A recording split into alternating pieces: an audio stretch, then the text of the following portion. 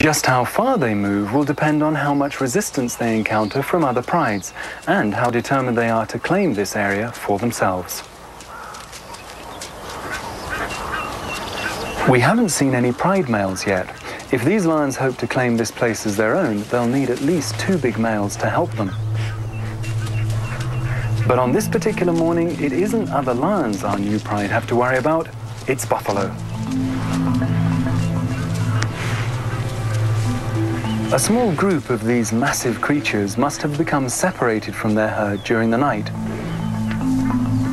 With a young calf to protect, the buffalo are in no mood to tolerate the lions. Neither side is prepared to give way. As long as the buffalo continue to stand their ground, they have nothing to fear. Only if they panic and run are they at risk. For the moment, it's all a waiting game. The classic big cat standoff. Buffalo are about as big a prey item as lions ever try and take besides giraffe.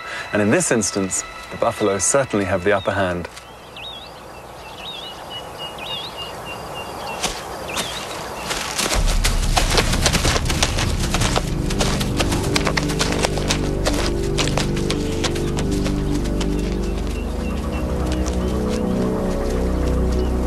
It's not just lions who are wary of buffaloes.